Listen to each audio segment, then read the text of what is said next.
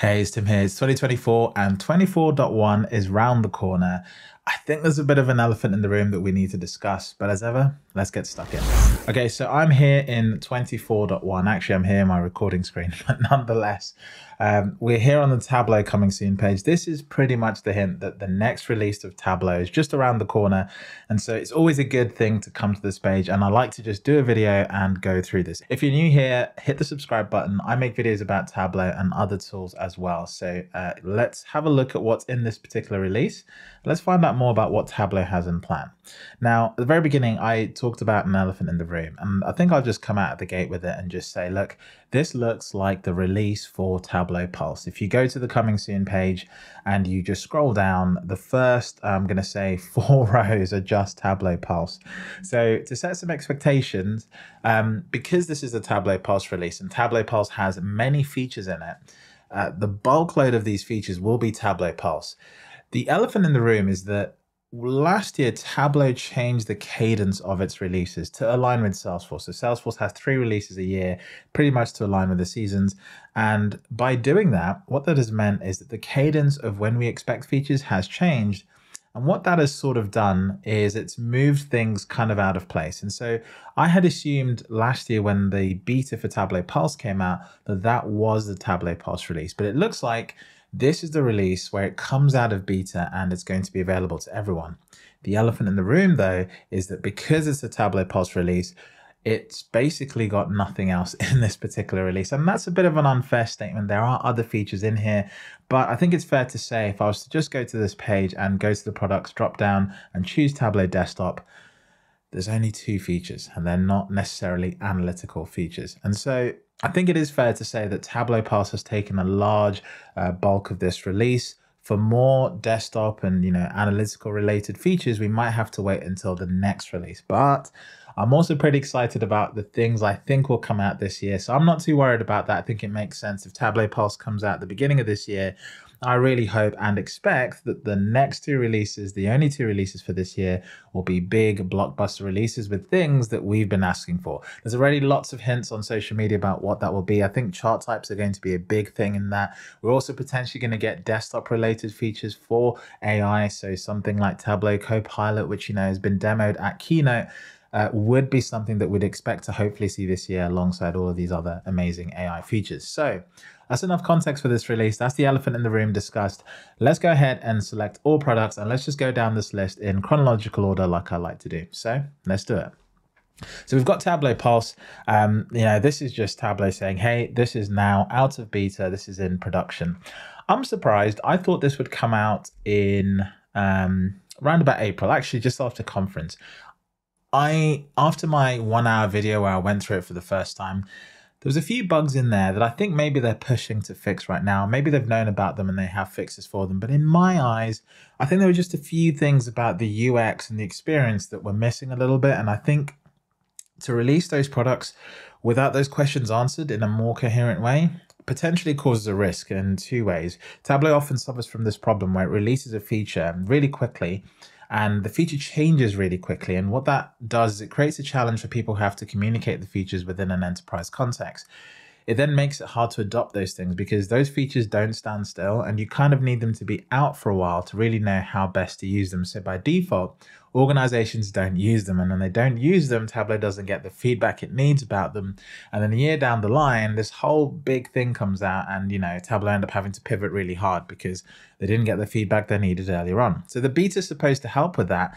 But in earnest, the catch here is that most people who have Tableau Pulse are on Tableau Cloud. In fact, Tableau Pulse only works on Tableau Cloud. And so you're already sort of narrowing down your user base because a lot of large enterprises, some of them actually prefer the Tableau server experience. I can't talk percentages, but I'm fairly confident to say there's a large body of Tableau users who are still going to be using Tableau server who won't have had any interaction with Tableau Pulse at all. They'll only get that experience when they move to the cloud. And judging by what Tableau is saying, it will never come to Tableau server. So to not have anything else for those people, I think is going to cause a challenge. And for the people who do have it, you won't have a critical enough user base giving insights and feedback onto that. Anyway, I think I've labored that point too much. The other thing to bear in mind is the way they've sort of grouped Tableau Pulse in my mind, Tableau Pulse is the feature. But if you look at this page, they've gone Tableau Pulse on mobile, Tableau Pulse next gen experiences. And if you click on that and you look at, what that's talking about, it's essentially just the integration of Tableau Pulse into the rest of the platform. And they've kind of chopped it up into sort of smaller bits. These small bits are features, yes, but in my mind, they only exist because Ask Data and the previous one, there was Ask Data and there was not Ask Data, I forget the other one, Metrics. Ask Data and Metrics were pulled from the platform. So these just replace those with a Tableau Pulse sort of front end. It's sort of like a rebrand / redo of some of those features. So I do think it's, again, a bit misleading to say that all of this was there because yes, probably in the back end, it's a complete rebuild and rethink of how it works with Gen AI built in. But in all honesty, again, it's really hard to sort of clarify, why isn't this just Tableau Pulse, right?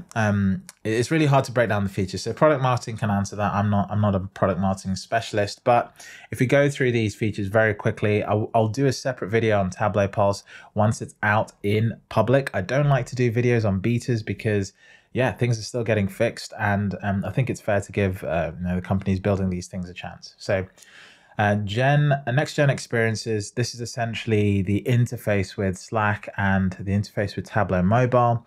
If I go to the next one, Tableau Pulse GAI. So this is essentially the AI capabilities. I always get frustrated with them because there's a lot of terminology, and to be honest, we've really not had a chance to sort of embed ourselves in them. So I'm going to read this paragraph and I'm going to try and break it down just to give you an example.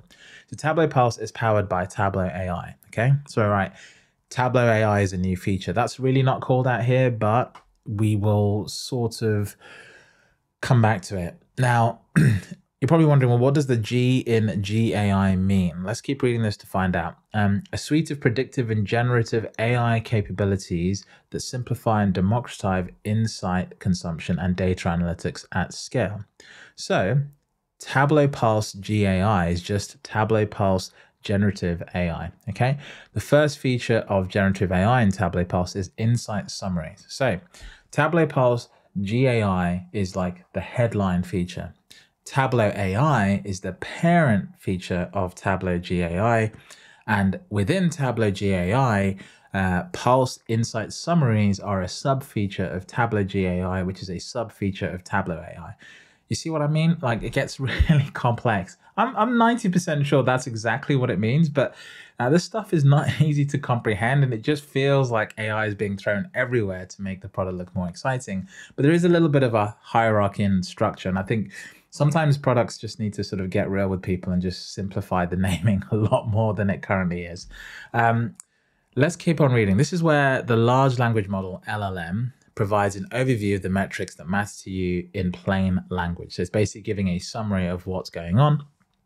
Tableau AI, the high-level thing, is built on the Einstein trust layer, meaning it enables trusted, ethical, and open AI-powered experiences without compromised data security and privacy. The Einstein trust layer is in itself a separate technology, I think generally in the Salesforce platform. I'd almost sort of refer to it as a principle within the Salesforce platform. Now, the thing about it is it runs in Tableau Cloud, so I think they can call it the one thing because it's all run from a central place, if that makes sense. So that's just me describing and sort of breaking down the AI specific terms in this and why all these features can kind of feel like they're repetitive, but there's actually subtle differences about them. So we've just talked about the insights, summaries. Now we have the Tableau Pulse Insights platform. That's essentially this sort of interface that gives you information about the metrics that you're creating. If you watch my video on Tableau Pulse, I do break down this sort of methodology that they go through of creating metrics definitions, and then from that creating your metrics. I think it's actually quite a useful way of thinking about it. Even if you're not going to use Tableau Pulse, it's a good way to think about your own dashboards and analytics to really drive home what it is people are trying to answer and the questions people are trying to answer. So this is pretty cool. So knowing where, when, and why to pay attention to your business has never been easier. With Tableau Pulse, the Insights platform automatically detects drivers, trends, contributors, and outliers from the metrics you follow. It proactively flags changes that matter to you. It proactively flags changes that matter to you. God, I didn't read that right. Using natural language and supporting visual explanations, users can receive proactive guided questions to progressively reveal business insights via conversational interface. I'll put up a video of me doing that. I actually just kept on tapping the text in this particular instance to kind of get these loaded up. And it was actually quite good. I was quite fond of it. This experience has previously been possible in something called Alteryx Auto Insights. But again, who's heard of Alteryx and who is using Alteryx Insights? Good question. Exactly. So Tableau will be perceived to be the team that's bringing this to the mainstream, but it's not an entirely original thought. Some of this has appeared in other bits of products. Power BI users always tell me in the comments, hey, this has been in Power BI for years. So yeah, there you go. I can't come back to those comments because I don't use Power BI. So power to you. Let's go back to this list. So Tableau Pulse metrics layer. This to me is just the metrics capabilities, but redefined. So the interface and the capability to define your metrics, create those metrics, then instantiate those, around the platform. So it starts with a metric definition, and then from there you can create multiple metrics that feed from that metric definition. The powerful thing is you choose the dimensions and the elements that can cut your data, and then from there, the rest is all up to the user and how they interact and how they make cuts. So that's a pretty powerful feature. Tableau Pulse recommended metrics. So this is actually quite interesting. So derive actionable Pulse metrics from Tableau dashboard visualizations. Utilizing the Tableau data guide feature, you can select a visualization within a dashboard to receive tailored recommendations for potential Pulse metrics. So this is quite nice. I hadn't actually played and noticed this before in my little demo. So it gives you this area on the right hand side. You can just see here there's a little option in data guide that then pulls out metrics from these dashboards. So it seems like there's a way to use the data sources from dashboards to drive Tableau Pulse, and that's sort of a nice thing. Again, this is a replacement of metrics that was previously there, this time with Tableau Pulse sort of layered on top. So let's go ahead to the next one. Tableau Pulse in Slack makes a lot of sense. Tableau Pulse email digest. I've been getting these. I really enjoy them. I don't have anything exciting in my data there, so they look boring. But I imagine if you're connecting these to real data sets, I think this would be a really powerful feature. I think a lot of people are going to love this once they build their metrics. Tableau Pulse metrics search. This is also quite good. I showed this in my video. I think it's a shame that the search is not part of the Omni search experience across the whole entire Tableau cloud platform. But nonetheless, I think this is going to be a pretty nice addition. What I hope is it also starts to nudge metrics at things you should be aware of. So if that's something that even Tableau Server and Tableau Cloud are capable of doing, let's hope it comes to Tableau Pulse soon. Tableau Pulse web component. So you can take Tableau Pulse out and embed it in other places. So this is an embedded example, and it makes sense that Pulse gets an embedded story to go with it. And yeah, you can just go ahead and take Pulse metrics and put them inside of your application. And you can, I think it looks like here, you can embed the whole entire metric, and the whole right-hand side is just generated for you by Tableau, which is pretty fantastic, I think. There's a Lightning Web component for putting Tableau Pulse into Salesforce. That makes a lot of sense. You'd expect that given Tableau is a Salesforce company, so no surprises there. And then we get to the rest of the features. So that's sort of the full range of Tableau Pulse features. The next features are sort of just native features. So Tableau Cloud on AWS Marketplace. So you can essentially go to the AWS Marketplace and set up a Tableau Cloud. So you get a simplified billing experience, streamlined procurement, and a single view of IT spending. Why would you do this rather than just going to Tableau directly? Well, some companies enter into extremely large contracts with AWS, and they have what are called AWS credits. They can actually use those credits towards Tableau Cloud, which means their essential sort of bill for AWS comes under one roof.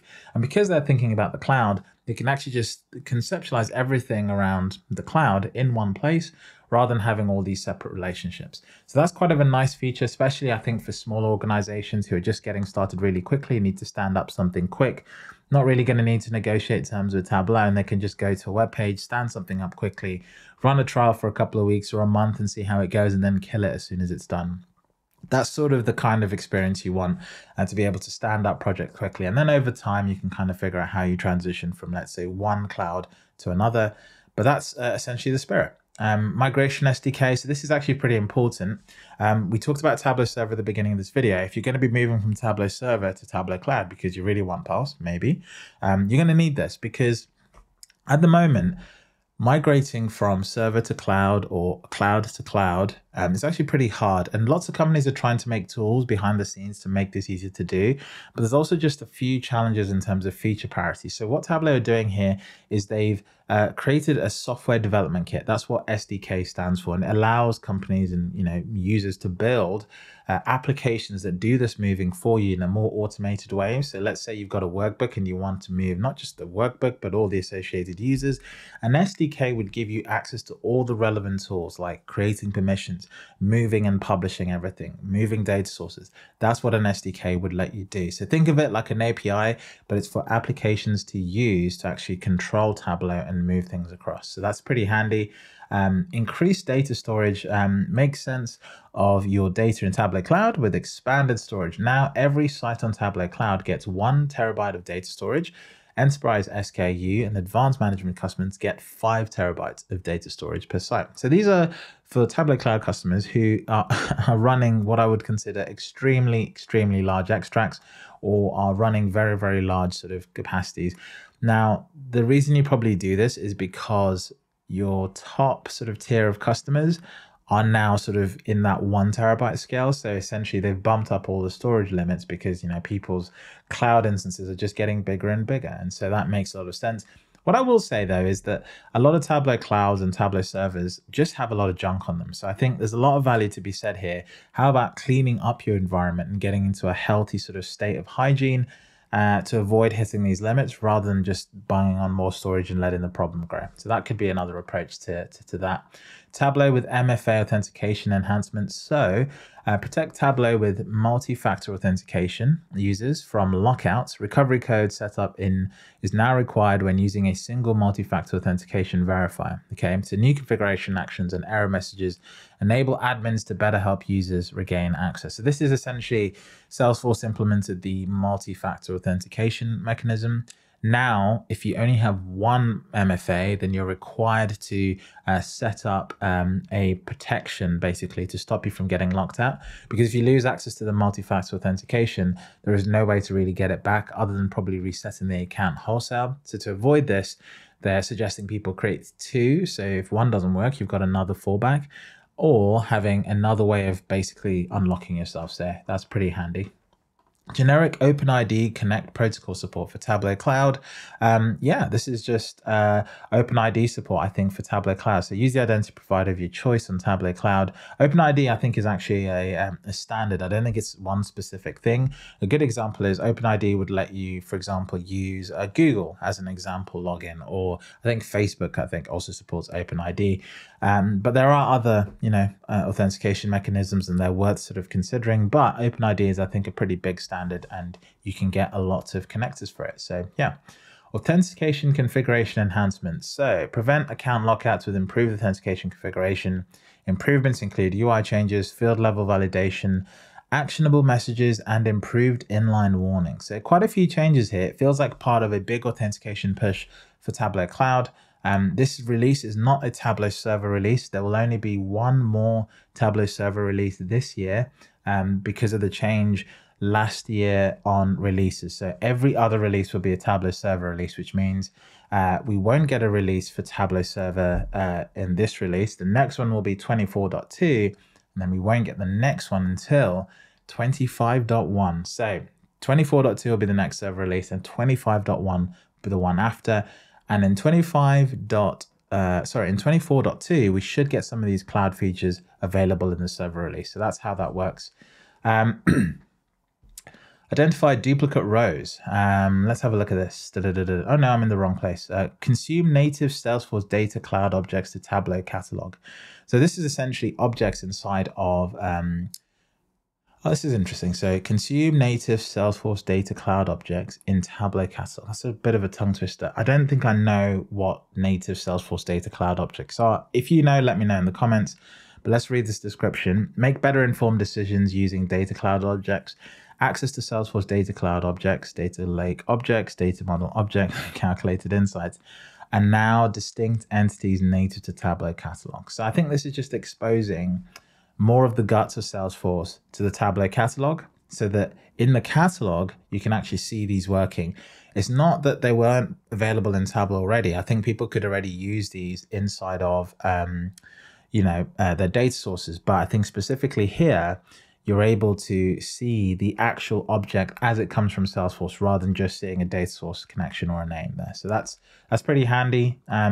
Let's go back to the next one, labels in web authoring and custom label management improvements. So they've added more capabilities to add labels. These were released in the previous release. I've already made a video about those, check them out. But the nice thing here is it's now part of web authoring. So that's a pretty sort of nice enhancement. It's good to know though. Identify duplicate rows. This is in Tableau Prep.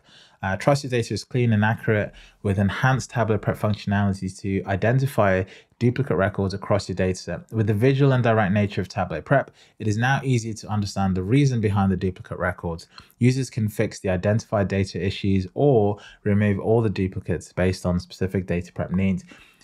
Prep just keeps knocking these out. I know, I think I'm just becoming a Prep fanboy. If there's any t-shirts for Tableau Prep, send them my way because I just love this part of Tableau. I don't know, it's because really I just enjoy doing data prep and I enjoy doing it in tools that make it easy. But I just think, again, we're getting features that we've been asking for. And every time a feature comes out, I just feel like new doors are opened in Tableau Prep. I love it. So I'll stop being a fan of Tableau Prep. Maybe I'll make some merch and it will all be about Tableau Prep. Let me know in the comments if you'd be interested. Splunk JDBC connector, enhance your ability to harness valuable insights from your Splunk data experience, improved integration to Splunk Enterprise with Tableau's Splunk connector. So what this is, Splunk is a tool that essentially is really good at getting logs from systems. The idea here is that you can now connect all of these logs and all of this data to Tableau, so you can visualize it and work with it easily. Previously, you had to do a lot of, I think, parsing and scraping to get this to work, but to have a native connector via JDBC is quite good. I never understand what JDBC, I always forget, sorry. I know ODBC is Open Database Connection. I think JDBC might be Java Database Connection, but I'm not 100% sure. So let me know if you know. Select header and start row in Tableau Prep. Oh, that's beautiful. That's just like really good. Again, another nice small feature. These are like just tiny enhancements, but just bringing Tableau Prep closer and closer to being something that I'd want to start using right out of the gate instead of something like Alteryx. So yeah, super interesting. I love it. This is pretty much as it says on the tin. You can choose the header and start row. Now, the thing about this is that I'm not sure it's possible with Excel. I think it might only be for CSV. Oh no, users gain control over the Excel data. It is possible with Excel, but the example has a CSV. So I think what had happened previously is that it was possible in CSVs, but it wasn't possible in Excel, and this is the Excel enhancement. So the screenshot here, though, is a CSV, which is why I was slightly confused. But anyway, nonetheless, pretty good, pretty good. Virtual connection support using Google Service accounts. This is probably one of those enterprise things where if you're using a Google Service account, virtual connections were pretty annoying. Now they're supported. You can just go ahead and do that. So that's nice. Viz navigation text table and Viz navigation for text table. That's interesting. Navigate text table seamlessly using only a keyboard. Okay. Accessibility feature. Viz navigation for text tables enables customers using assistive technology to navigate through headers, axis, and visualization pane in all the ways they would be able to using a mouse. This is a great feature. I'm going to be doing a video on accessibility very soon with a chap called Ron in the community. He's a great ambassador on this and knows a lot more about accessibility than I do. And we've been working a little bit with Tableau to sort of understand some of these capabilities. So I'm looking forward to doing that video. Check out that soon when it drops. Visual segment creation to Salesforce Data Cloud. So create segments in Data Cloud directly from your visual data exploration within Tableau. Visual segment creation Salesforce Data Cloud provides you with a streamlined way to explore the data from your data model objects, DMOs, identify candidate audience segments, and push these audience segments directly in Data Cloud from your web authoring session. Okay, so we're thinking about web edit, we're pushing things to Data Cloud, and it's just a little bit more integration between Salesforce and Tableau itself. Dynamic parameters in table extensions. Oh, that's very nice. Table extensions are quite powerful. Dynamic parameters in table extensions. Oh, unlock live data. Table extensions unlock live data, enhance security, and transform analytics through automatic retrieval based on user parameters. seamlessly connect Tableau dashboards to external services, passing parameters securely to unlock the full potential of your data. So what that is a huge change. I mean, this is one of those things where it's hard to know what it is, but let me explain. Table extensions allow you to call third-party services, sometimes an API using Python or R, and in doing so, what essentially you can do is you can pass it dynamic parameters. So what this is potentially the capability of having a visualization pass a parameter action to a parameter, which in turn then changes the table extension query that runs on the data, which then changes what's going on. So that actually makes dashboards that are calling APIs a little bit more sort of living and live, because you can actually be running these things in the background, doing really powerful automations nicely. So I think that's pretty cool. Email customization. Oh, wow. You can actually use your own SMTP server rather than the Tableau email server. That's incredible. I mean, some big companies will love that. Assuming this is for Tableau Cloud, right? So subscription and alert emails, of course it has. There's no server release. This has to be Tableau Cloud. That's actually always worth noting. If I'm reading this and you're thinking, oh, for Tableau server, no, there's no server release. So this has to be Tableau Cloud. Subscription and alert emails along with the included URL links can now be configured to be sent from your company email domain. That's huge for some companies because they really want to be in control of everything, and getting that email from Tableau, sometimes it goes into the spam filter, especially in very sort of secure setups. So yeah, being able to customize that, huge win. Consume embedded API via NPM Node Package Manager. So the embedded API is now available as a Node package in the API v3. I think this was previously available. I don't know if I'd seen that before and it's just come out again. But anyway, SCIM compatibility with grant license on sign-in. So sign Tableau Cloud license on an as-needed basis. Okay, that's quite cool. SCIM is now compatible with grant license on sign-in, GLSI for Azure AD and Okta IDP. So those are two authentication identity sort of systems that now support this. I don't know what SCIM means. So assign classes on as needed basis. SCIM compatibility with grant license. I have no clue. I'll find out and I'll let you know in the comments. That's beaten me already. Reduced idle time session out. So enjoy greater Tableau Cloud performance. We've lowered the idle session timeout for VizQL sessions from 200 minutes to 30 minutes to boost scalability. Okay. So that's sold like a feature, but it's more of a change, right? Enjoy greater Tableau Cloud performance. We've lowered the idle session timeout for VizQL. So basically what they're saying is VizQL will be faster because we've lowered everyone's idle time so that they're not hanging around for 200 minutes. It's only going to be keeping sessions live for 30 minutes. Could get annoying if you step away from your screen, go to a meeting, come back, and you have to do the whole rigmarole of getting everything loaded up again. I think 200 minutes wasn't bad.